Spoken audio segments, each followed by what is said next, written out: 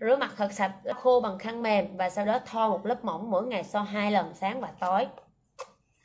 Hộp cực kỳ sang chảnh luôn, cái hộp đúng sang luôn. Đây có tem nhãn đàng hoàng, hộp kem cực kỳ nặng luôn. Khách hàng mà xài một hộp kem của Tuyền là khách hàng chỉ có mê thôi.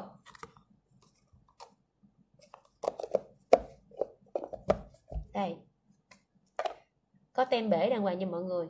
Rồi bắt đầu Tuyền sẽ nhấn lên. Hết kem rồi, bây giờ phải chờ. Đây rất là lịch sự ha. Kem phay có thành phần mịn căng như sữa. Mấy này cho xếp tiền của các bạn bị cảm nha.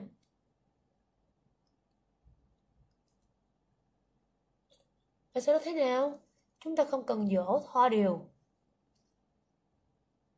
Thoa tới đâu là thấm tới đó nha.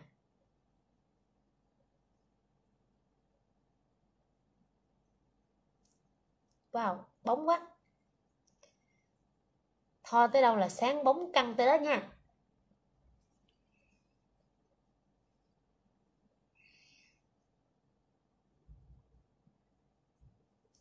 Khi chúng ta thoa, chúng ta dỗ nhẹ cho nó thẩm thấu vào da mặt của mình. Nhất là vùng mắt. Vùng mắt của mình hơi bị thâm thì mình thoa đều vùng đó để cho nó massage cân bằng thẩm thấu vào.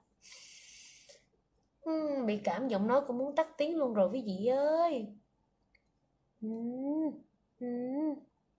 Rồi tiếp theo là chúng ta sẽ thêm một tí nữa đi. Chị Tiền bị nghiện kem phay. Wow, rất bóng rất mịn. Hộp kem mới to nha. Hộp kem này là xài hết rồi, hộp kem này mới khui ra. Ai mà thay da rồi là xài cái kem của mình là chỉ có ghiền với ghiền thôi. Và tiếp theo chị Tiền rất là đơn giản, chúng ta chỉ cần thoa một cây son em quy.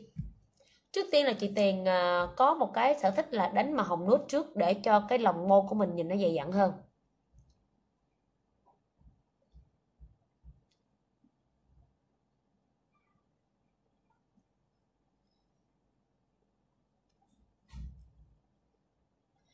Màu hồng nung nó giúp cho môi mình dày dặn hơn, nhìn sexy hơn. Và không quên đây là màu đỏ thuần. Màu đỏ thuần Tiền luôn kết hợp để đánh lòng môi.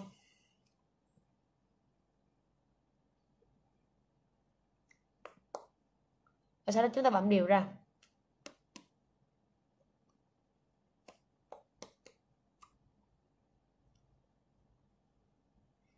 Đơn giản chúng ta có một cái màu môi vừa pha màu này màu kia rất cưng.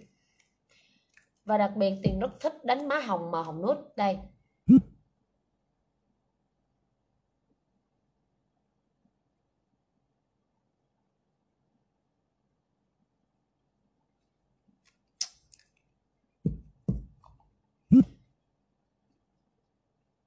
tán đều ra.